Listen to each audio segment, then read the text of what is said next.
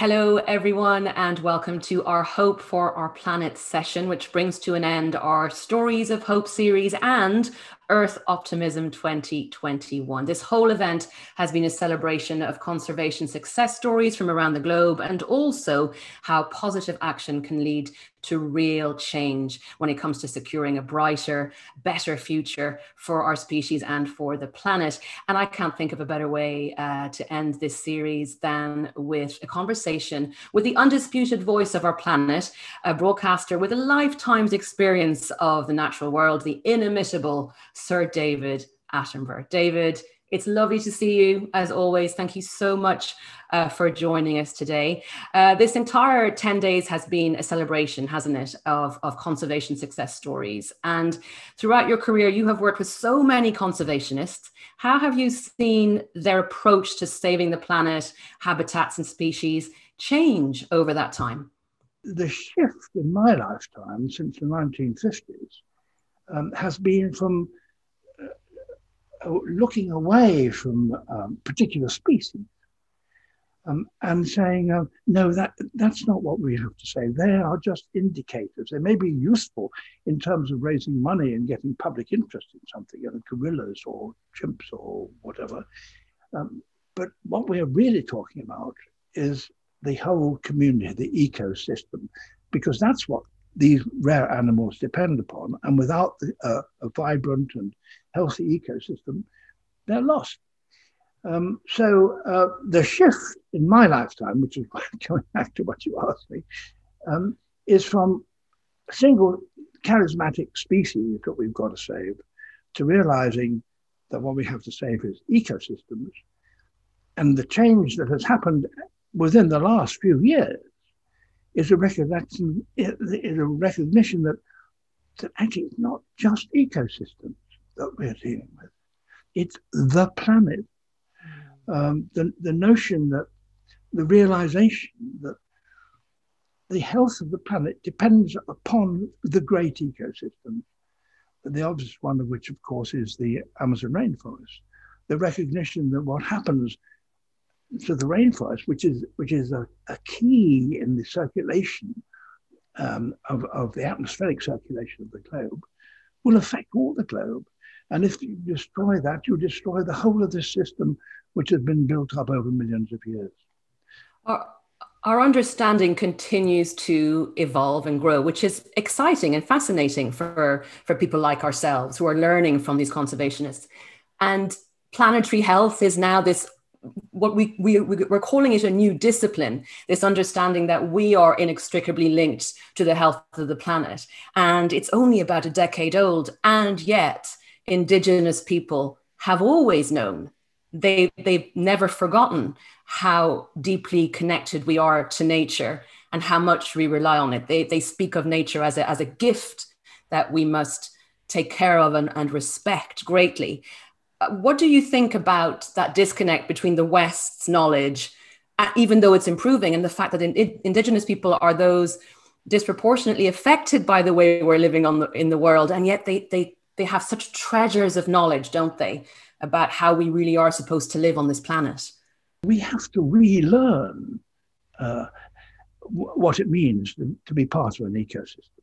Just as it isn't relearning now is the problem now, it's learning for the first time that it's not we're a member of a particular ecosystem.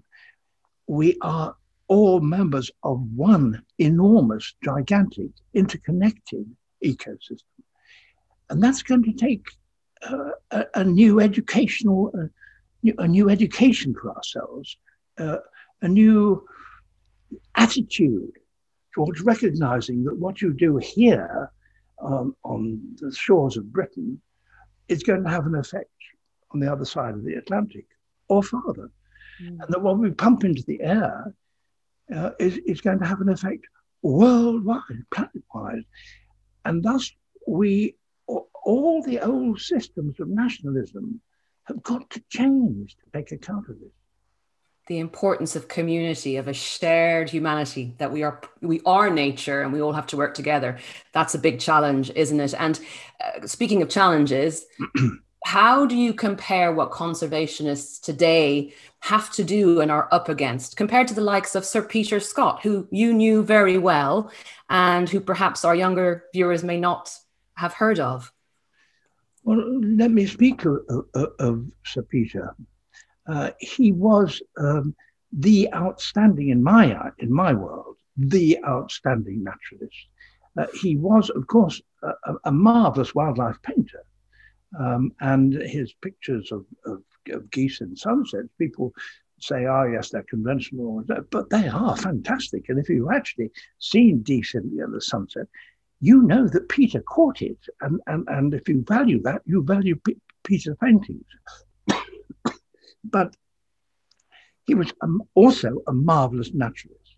We're celebrating conservation success stories for the past 10 days. And I want to ask you, are there any conservation success stories that have stayed with you throughout your career that really inspired you and influenced your work going forward, whether it comes to a particular species or a habitat? What has stayed with you most strongly? Well, if we're talking about individual species, I think Jane Goodall did a marvelous thing. I mean, she, when she was, well, I'm not sure whether she was in her teens, but she wasn't. She was in her early 20s. And a young girl in England who decided that she was going to go and study chimpanzees in the wild by herself. And did so. And then it became apparent that these very intelligent creatures, the chimps, had accepted her and treated her as though she was one of them. And her observations changed the attitude, I think, of the nation and beyond to the relationship that could exist between a human being and a perfectly wild animal society. And she became one of them. And she has never stopped. It's very difficult to see her because she lives on airplanes, as far as I can make out, because she travels continuously preaching the message in a most extraordinarily powerful way.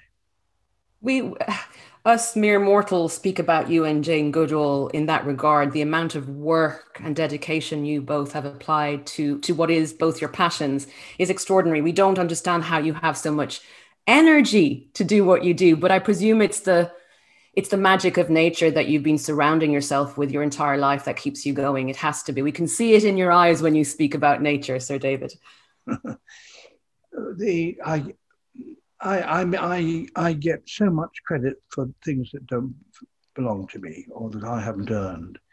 I mean, it's in the early days, I was out there making the films, directing the camera and one thing or another.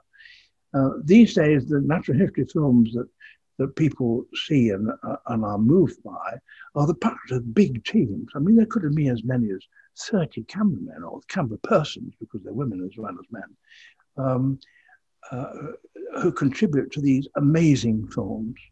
And then they're the editors who sift it and get out the great shots and put them together in such a way. And I come in at the end of them and supply the words. And everybody thinks that because it's my words that I describe an extraordinary happening that may have taken several years to film by a group of cameramen even. And they say to me the following day, what was it like when that whale did that and the other? I say, well, I wasn't there. What? I said, I wasn't there. It was a cameraman who did it maybe 2 years ago. And I just put words on him. And there's a look of disbelief in their eyes.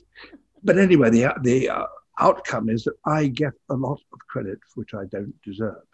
And a lot of, I'm credited with wisdom, which I don't have, which is even more embarrassing. You're anyway. Unbelievably modest, David, honestly, not true. Because we knew, you've been on the road, you produced, from the core of natural history programming, you made it what it has become, but it's, another beautiful layer to you is that you're so incredibly modest. And I don't know a single member of those teams that you mentioned that doesn't, mention you as someone who inspired them to do what they do.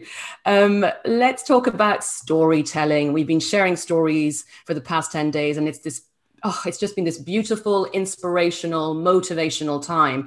I certainly feel more positive and heartened from hearing all the stories. How important is storytelling as a tool to create the change that the planet needs? And why do you think we don't hear enough of these incredible stories that are taking place all around the world? Why are they not the news headlines?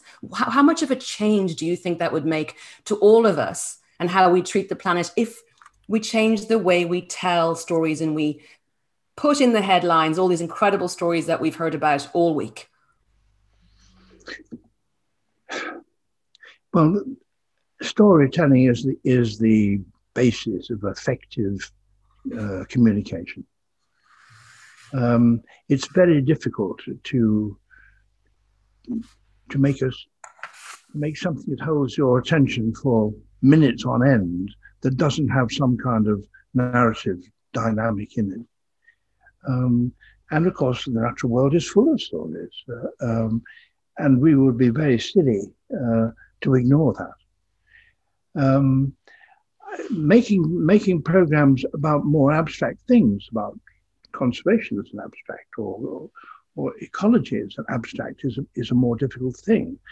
But if you're going to deal with an audience of 6, 8, 10 million people in Britain, in the United Kingdom alone, and many, many more beyond that, then a narrative is of greatest importance. And the easiest way to construct a narrative, well, there are two. One is that I was out there and this is what happened. And the other is I was faced with a marvelous series of events, and they are in themselves a narrative of what's going on in the natural world. So I'm all for stories. Of course, the greatest story of all is the story of evolution, of the way in which life has developed over the last 4 billion years, whatever it is.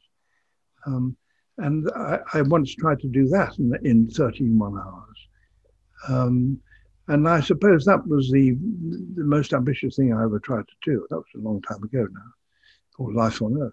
But it held its audience to the end because it was a narrative, because it was saying, here are fish which were tempted to get out onto the land to collect insects, which were on there, and which eventually developed ways of moving, and they became amphibians, but they couldn't leave water very far because their skins weren't watertight. But then they developed watertight skins, and they became reptiles, and so on.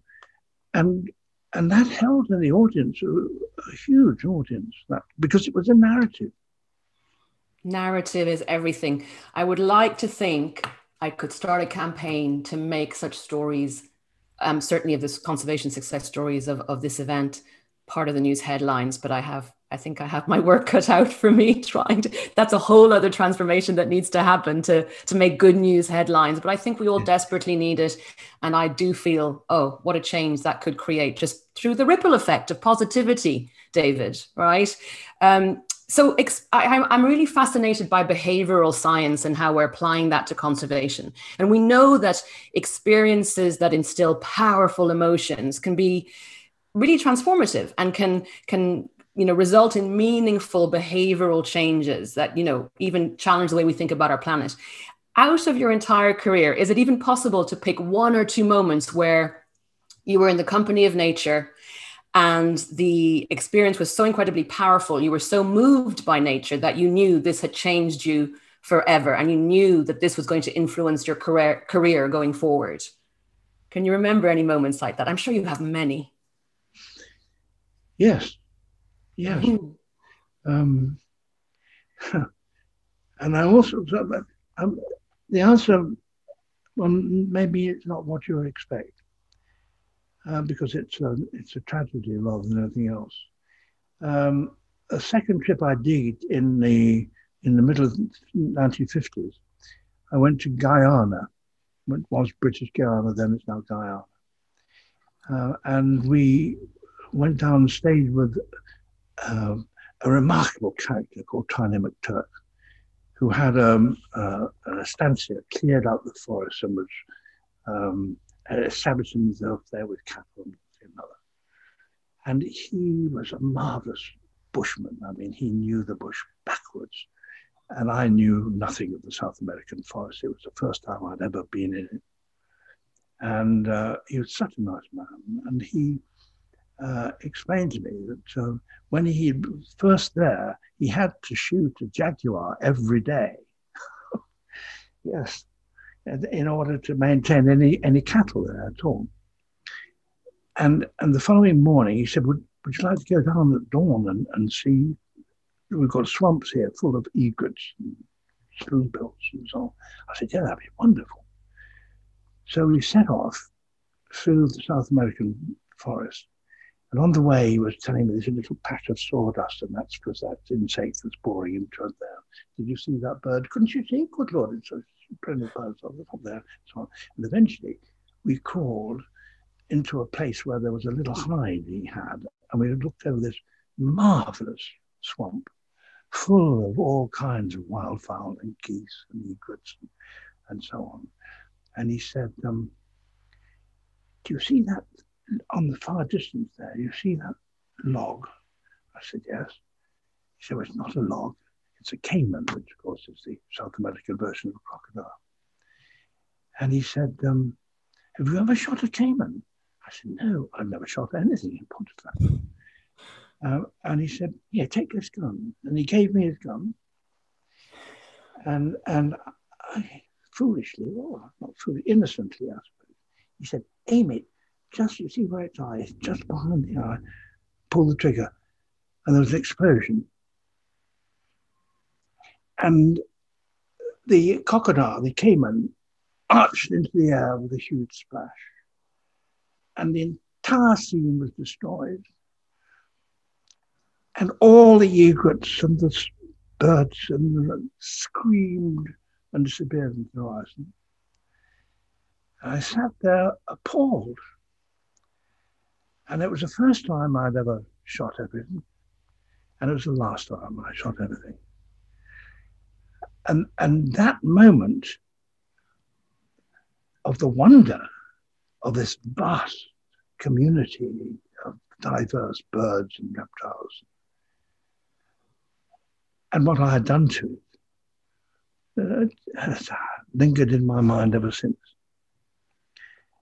And that's, of course, what we are doing to the world.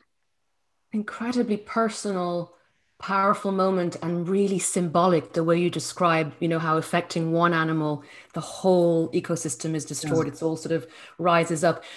How do you feel it changed you going forward? What was the sort of predominant feeling from that experience about how you would approach everything to do with how you wanted to protect the planet going forward?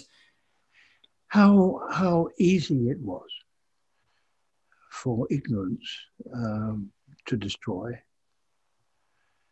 How complex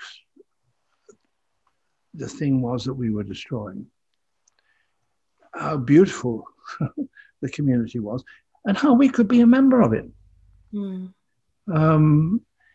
And of course, Tiny was a great naturalist. Right? He had to shoot these things to survive. But we are past that now, and we now know that not only is it possible to live in harmony with the natural world, but we have to live in harmony with the natural world if we are to survive. So it's not just purple prose and romanticism and so on. It is part of our very survival. And it brings me beautifully to the next question, really, because we're talking about all of these conservation successes. There is also a lot of talk about how there is a need for deeper transformation in all of us, in how we see ourselves, our place on the planet, our relationship with it, that needs to happen to sort of support conservation and give it a fighting chance so that nature can truly recover. And in your book, A Life on Our Planet, you talk about the Amazon forest and how it self-regulates, and how that's a beautiful analogy for how we can live sustainably by kind of using the same principles. Tell me a bit more about that, how understanding nature and how it regulates, how the planet itself, never mind just the Amazon, how that system and all those beautiful cycles, what we can learn from that about with respect to how we live on the planet. There are elements in the rainforest in which we now understand that they are absolutely key to the health of the entire planet. And that if you destroy the rainforest, you interfere with the circulation of water in the atmosphere. And that's bad enough. But the more we interfere with the rainforest, eventually you get to a stage when, in fact, the forest itself can't survive. And people in the area of the Amazon, when people from the north, like us, say, please don't destroy any more of the forest, they say, but that's our livelihood. We have to develop a system in which contributions by all parts of the world are recognized, and all parts of the world help to support, to make sure that that crucial element within the health of the world is supported equally around the world. Because there are great, as we all know, great disparities. In developed nations like this one, very powerful and so on, with huge influences, suddenly start telling people on the other side of the world what they have to do. We have to work out a system in which we can debate what is needed and contribute to what we, as have benefited so much from exploitation in different places. And we have to consider ourselves not as separate people arguing for our own particular selfish benefit, but to cooperate in a way that has never happened in the history of the world. If only we work together. And we have to work together if we are to survive. I mean, it's not just good wishes. It's survival we're talking about. Absolutely. And the message is absurdly clear now, with respect to what we need to do. And about that, actually, your message to the UN Security Council in February was incredibly powerful. And you made it very clear that the hope lies very firmly with what we can achieve at COP26 in November when it comes to the biggest existential crisis of our time, climate change. So what key actions do you think must take place at COP26 for us to succeed in mitigating the very dangerous effects of climate change? We must be prepared to shed national interest for the international interest. And that means that nations that are wealthy and which have built that wealth on exploitation in distant parts of the world have to work out ways in which we can contribute more than others that have paid the price. And that's going to be a difficult diplomatic one. And it's a difficult one because to get political support worldwide, that the people of the world will recognize that the delegates they send to this conference are there to produce a solution for the planet and not to come back necessarily beating their chests and saying, we won, we put it over them, we got more than they did. I mean, that time is past. And there has to be a complete revolution in attitudes to the world in which nations think that it's more important to get international agreements than particularly patriotic ones.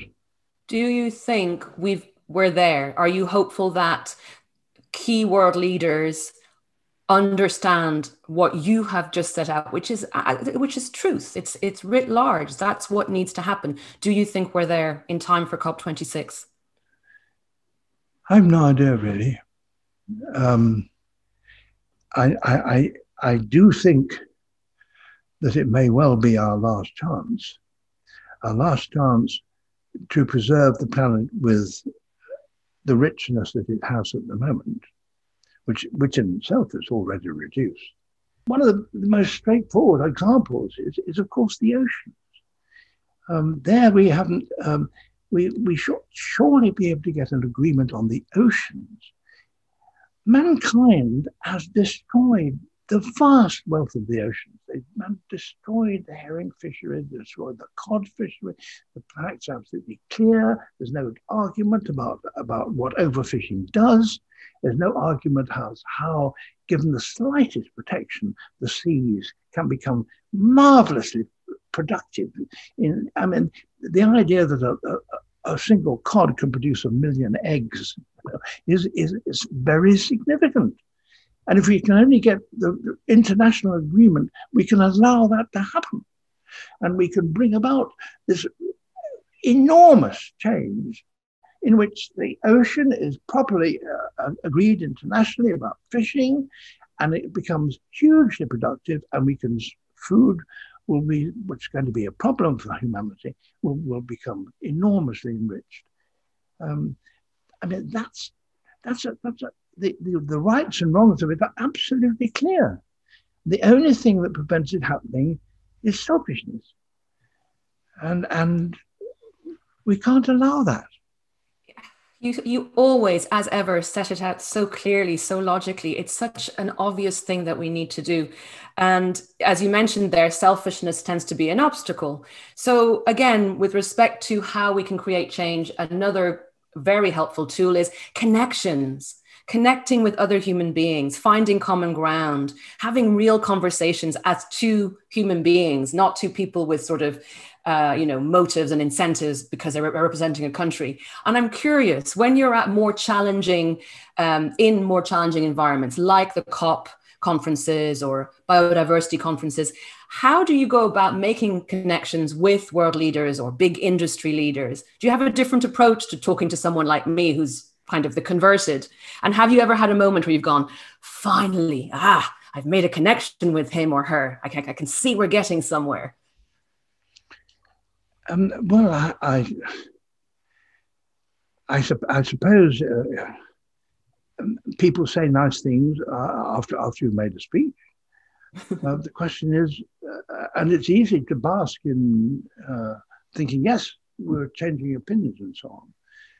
But then, fair play, we have to think about the problems for the politicians who've just been listening to you making these great sweeping statements and thinking, yes, I see the point. Then they get back home and they have to face the electorate, the people who sent them there. And that is why an understanding by people worldwide of what the situation is on our planet is of such importance. And that's why the business that you and I are involved in is not just trivia, really. I mean, spreading the message about the way the world works and the wonders of the world is what we should be doing. And thank heaven, people want to know it. They're hungry to know it. And there has been, certainly to my mind, in the last 10, 15, 20 years, there has been already a huge change, not just in Britain, where there certainly has been a change, but I believe it's spreading around the world. All sorts of people who were notorious for being quite unreceptive to ideas about natural history and so on, have suddenly become powerfully involved in it. And of course, the young people, who are the key people who will be taking over the reins, they are, in my view, more exercised than they've ever been, and more aware of what the problems are and what the rewards are and what the compulsions are. And those young people, when they get into power, which they will, I just hope that it won't be too late. And we're going to pose you some questions from those young people. And this whole event is about all of us being involved in the solution. So I'm very excited about asking you those questions. But before we go to that, can I just ask you, you mentioned there, there are some countries making perhaps more unexpected progress to that end, to making the world a better place for us. Which countries are you most heartened by with regards to the policy changes they're making, not just committing to, but actually changing the way they run their countries?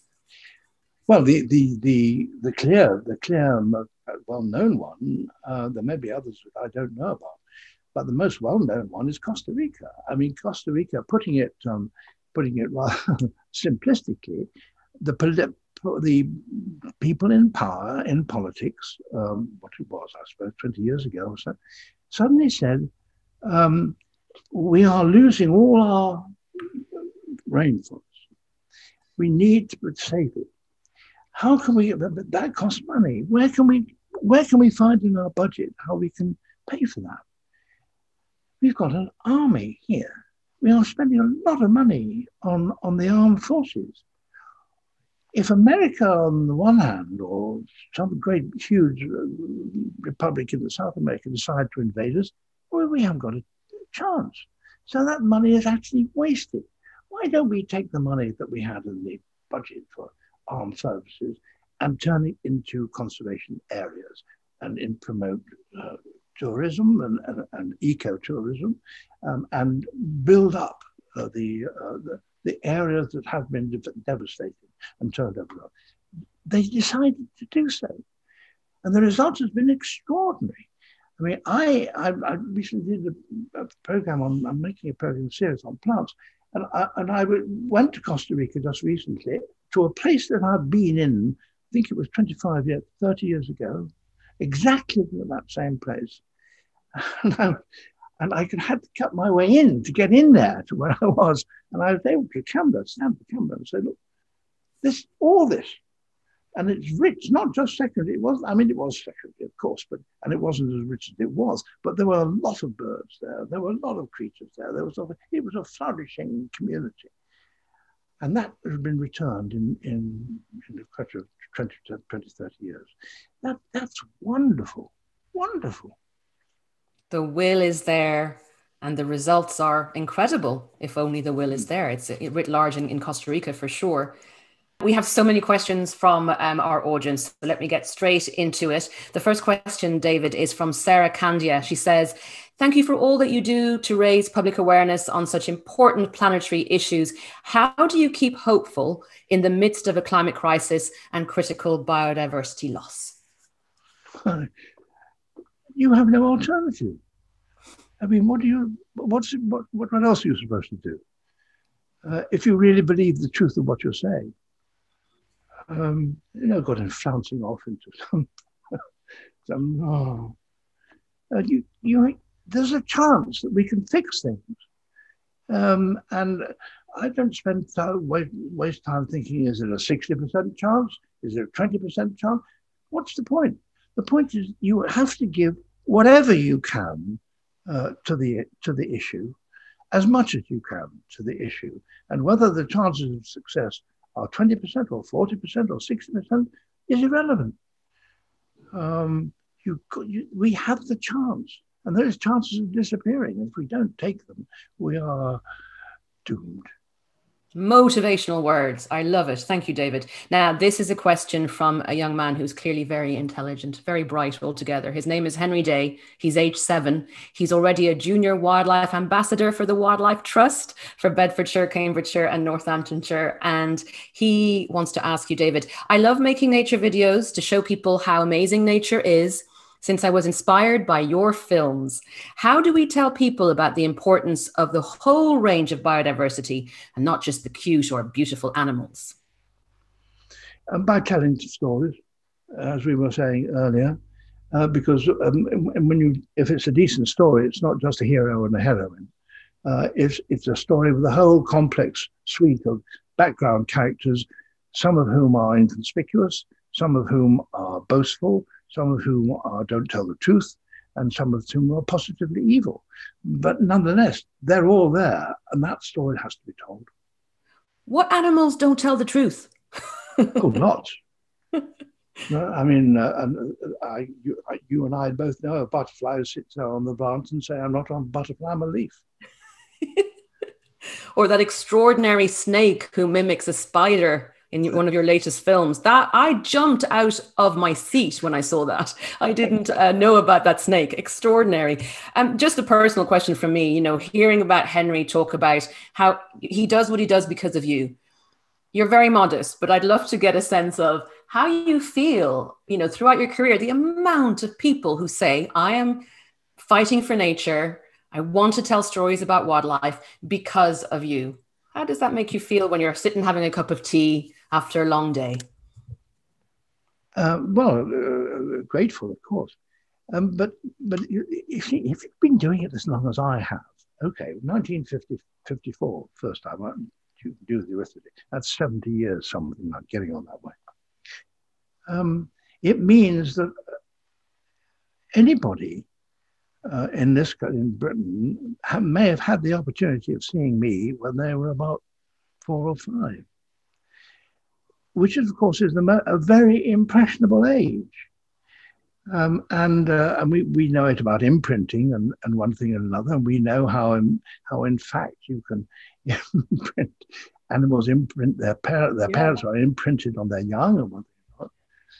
I sometimes think, when I wonder why it is that I'm given as much credit, as to whether this is the kind of parallel situation in which young children who are very, very impressionable have listened to my particular voice. I ought to feel embarrassed. I do feel embarrassed. No, you don't. This is a light bulb moment for me. You are the parent that we all imprinted on. That's why whenever I watch your programs, it just feels like a warm blanket. I feel safe when I hear your voice come on the television. That's why we've all imprinted on you, David. We have a question from the Earth Optimism Nairobi team. They want to ask you, with a lot of nature being brought closer to people virtually, how do we stop future generations from becoming more disconnected from nature itself? How important is actually being in nature itself as opposed to watching it? Well, of course, television or books or whatever are substitutes for the real thing, and you have to have a taste of the real thing. I mean, I suppose it's possible to live without it, but to have its full effect, you have to sense the real thing. And we have to make it possible for people to do that. And we are. I mean, the number of people, when I was a boy, the idea of going to Galapagos, it was another world. Another world. I mean, no chance that anybody could go to Galapagos. But now, people all over the world can go to Galapagos. I mean, that's an expensive example, but the fact that it's there means that it's possible to value that swamp, which is down the bottom of the road, more than you did. And people are becoming more well aware of what riches lie on their doorsteps. For sure. Certainly with the pandemic. I know you've discussed that in the past as Absolutely. well. Absolutely. I mean, I've just made a program about how the changes have been as a result of the pandemic. There's a marvelous example of the Golden Gate Bridge, which traffic has been roaring across, for 30, 40, 50 years or whatever there was, noisy traffic. And there's a species of sparrow there that nobody had ever heard. Well, there was a species of sparrow.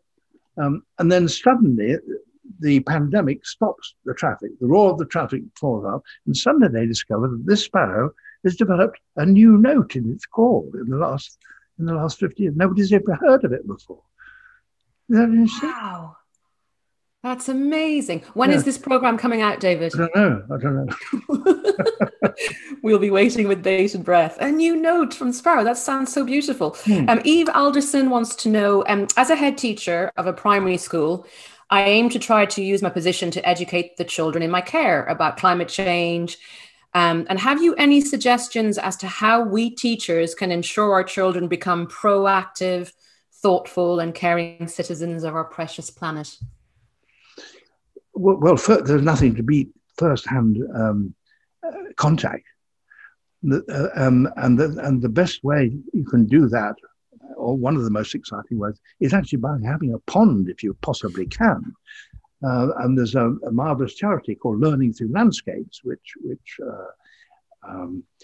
has dedicated itself to providing small schools which haven't got, or which had tarmac for playgrounds, to instead having a wild area with a bit of a pond in it. And of course, you know, and I know that the ponds are just a little bit of water, standing water, in spring, and you're going to get all sorts of things to that. Dragonflies, you know, dragonflies 50 million years ago, you know, there they are. 50, what am I talking about? 500 million, well, 300 million years ago. This wonderful creature, fantastically beautiful, very difficult to observe, hauntingly difficult to observe, you know. And can I see it? And then you find out where the perch is. And so you can sit there, wait for him to go to come back. And then you see this amazing creature with its gauzy wings straight out of prehistory. You know, before the dinosaurs, there was flying. And they were whoppers. You know, there was the possum dragonfly in the Jurassic, Devonian Jurassic, with wingspan this big. Wow, what wouldn't I give for that? Anyway. You sound 12 years old. Your passion is unending and so infectious. Do you ever tire? I mean, the way your face lit up just there is just magic. All the years you've been doing this, communicating your love of the natural world. How is it that you never tire to tell those stories? Well, because you're never tired of seeing it. I mean, and they're tantalizing dragonflies. They really are. You know, you think you're going to see it, and gone. Amazing, amazing. Harper and Tane Hay are aged 11 and 8. We love you, Sir David Attenborough, they say. What is one thing you believe all children should be doing right now to help save our planet? Don't waste things. Don't waste paper. Come to that, don't waste plastic. You may think plastic's awful. It is awful. And try and use it not at all. But certainly don't waste it. Only use it when you really have to. Don't waste lights. Don't waste space. Don't waste food. Don't waste time. Just don't waste. Don't make that big impact on the world and take more from it and then just throw it away. Beautifully put. Sharna Ambapola is 15 years old and she's learning about biodiversity and conservation through her GCSE geography lessons, which is great, she says, but I don't think every student gets to understand enough about these topics. Do you think conservation and climate change should be made a compulsory part of the school curriculum? Well, when I was at school,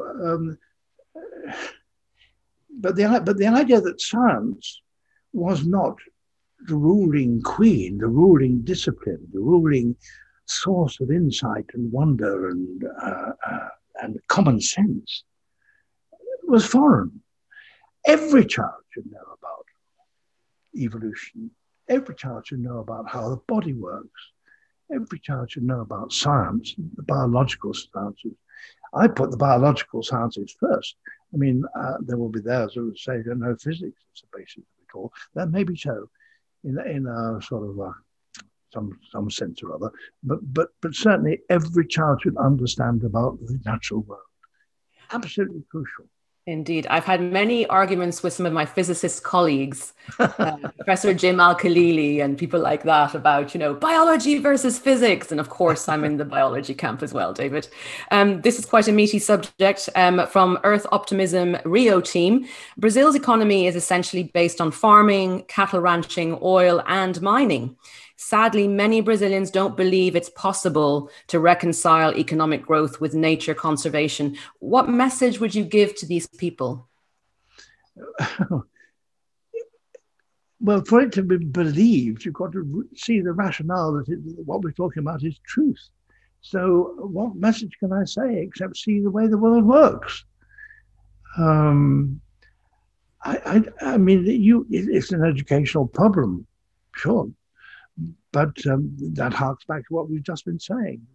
You've really got to understand the way the world works. And it doesn't work on petrol, it works on blood. Indeed. Indeed. Everything is interconnected. It's a finite system. The issue of infinite growth is an ongoing one. I'm fascinated by all of that. But yes, it's about fully understanding who we are and our relationship with the natural world first and foremost, on which we rely for our very survival, as you've said many times. Gitao and Elliot are year 9 students. And they say, my friend Elliot and I were year 9. His family are Australian. My family are Kenyan. We argue about which country has the most incredible animals. What do you think? Thank you. Well, Africa has more varied ecosystems than Australia, I think, does it? I mean, Australia's got desert and it's got temperate forest, and it's got up in the Cape York, it's got wonderful tropical rainforest, and it's got coral reefs. But I think probably in terms of variety and biodiversity, that Africa has it. The interesting thing about Australia, and which is why I like it so much, is that the cast of characters in the great drama are all new characters you've never met before if you're a European. And that that makes it very exciting to try and work out who's the good guy and who's the bad guy, and who's the new guy. And it's so exciting, Australia. Seeing, but in terms of biodiversity, I think Africa has to have it. Fair enough. Alana Lester would like to know, what do you find to be the most useful attributes or skills for an aspiring conservationist to have? A personal close-up acquaintance with the way that animals and plants coexist. An awareness of how seeds spring and give birth to, and give rise to plants, the way animals work, the way the whole thing integrates, and the way that it's all interconnected. Indeed. Carolyn Cadman would like to know, if you met your 8-year-old self, what advice would you give yourself at 8? Just realize how lucky you were, my dear boy, that your parents allowed you to travel around on your bicycle, and you were living at the time when it was safe to do so. And when a 12-year-old boy could set off and be gone on the countryside for hours, looking back on it, I didn't give that freedom to my children because I lived in London. I lived in Leicester, in the Midlands, and in half an hour on a bicycle, I could be in fields and woodlands. And my parents allowed me to do so. And so I acquired a familiarity and interest in the natural world. What a treat, the things you experienced as a child. Anthony Curia from the Earth Optimism team in Nairobi says, you're adored for your charisma and your ability to tell simple stories about nature with impact. What does it take to do this? How do we create more of you in each corner of the world? We need to clone you, David. I don't know the answer to that question. I think the answer is you don't need to answer that. It's what you've been doing your entire career. You're inspiring us. The kids love it. The kids are fascinated by these things. I mean, you look at a child, just put a net in, he's never put a net into a pond before, and brings out some beetles or something, and they're fascinated. What on earth is that? How does it move? Why does it move that way? Why is it shaped that way? All those questions in the child's mind, and you ought to be able to answer them. I don't know, the best answer, of course, is find out. But nonetheless. Nature certainly works its magic, to create the conservationists of the future, but then with a little imprinting, of you on our tellies, job done. What is, Angela Johnson would like to know, what is your greatest hope for Antarctica? My hope is that it will remain an international, an area, a remote area, in which nations get on with one another and agree with one another and deal with problems as a team in a way which is a model. I mean, it's been imposed that behavior that's admirable in the Antarctic has been imposed upon them because it's so extremely difficult to live there at all. And you depend on one another and you help one another if you possibly can. And so there's a Freemasonry down there, which is encouraging, which it comes from the fact that that it's so harsh and so difficult to live. But of course, it's changing, and there's going to be more problems there as the temperature rises. I mean, sections of the ice of the skirt of ice which surrounds the continent are they're major changes.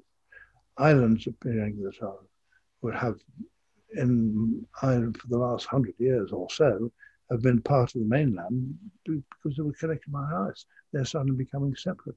It's changing a lot. Indeed. Only a couple of more questions now, David. We're at the end of our session, but I'm going to combine Jacob Hodgkinson and Amanda Bodjum's questions because they want to know if there was an event in nature that you haven't witnessed yet personally that you'd like to witness, or a place, a location that you'd like to go to again, and why? I would like to go back to a really pristine reef, coral reef. The first time I dived on a coral reef was revelatory. I've seen all these literally hundreds of species of marvelously beautiful creatures, none of which you'd ever seen before, and all of which were extraordinarily beautiful, and all of which were mysterious. And that's got rarer and rarer and rarer. But now actually I can't swim with an aqualung in the way I used to when I was pretty bad at it, even then. But if I had the ability, I would love to. I mean, and what kids have now, they have the ability and they have the equipment. And that's one of the great experiences on this earth. One of the greatest wildlife spectacles is, the life teeming around a coral reef. You've done it a lot. I have, but I know that I've never seen them in the condition you have. I mean, luckily enough, around Heron Island, they were still okay a few years ago, and it was like fireworks. But I'm sure I haven't seen anything like you've seen in the past, and that saddens me greatly. Gaia Wilson would like to know, what's the most important thing you think you've learned about the natural world? Everything's connected. Everything is connected. And if you think you can do damage in private, you're wrong. Damage spreads.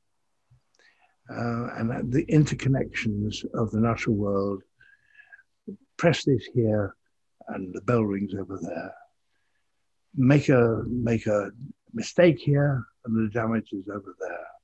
Make an improvement here and the benefit can be all over the place. Indeed. Well, that's a beautiful end message for all of our viewers, David. It's been an absolute pleasure and an honor as ever to get the chance to just hear you wax lyrical about your incredible experiences in nature. So thank you again for joining us. Much appreciated. And if you've missed any of our stories of hope, or indeed any of the activities from the Solutions Fair, everything is on the Earth Optimism website. So please check it out, watch things again, share with your friends and family, help to inspire and enthuse others so we can create that ripple effect of change that our planet so desperately needs. Thanks for watching. Have a lovely afternoon. Thanks very much, Liz.